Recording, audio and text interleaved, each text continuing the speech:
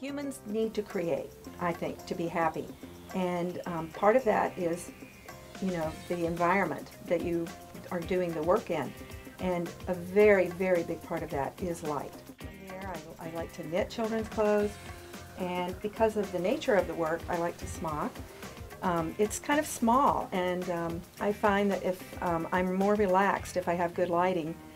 It's not just the stitching. I mean, I need good light for, accurate stitching, but I also need to see what color the floss is going to look like on the, as it interacts with the print of the fabric. I got my first OttLite probably 20 years ago, and it's still working.